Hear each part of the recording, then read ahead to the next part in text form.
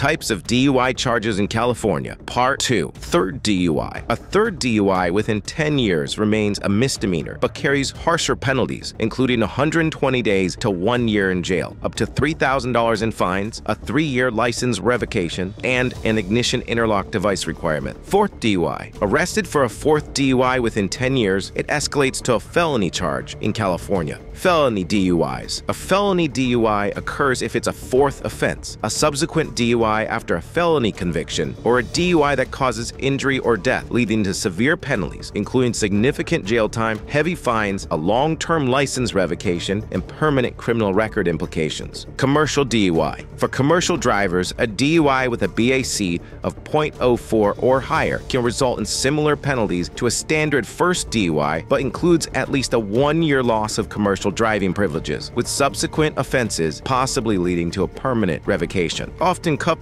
with additional minor-related alcohol offenses. Under age 21 DUI. California has a strict zero-tolerance enforcement for drivers under 21. Any detectable BAC results in a DUI charge, including a 1-year license suspension, fines, probation, or jail time.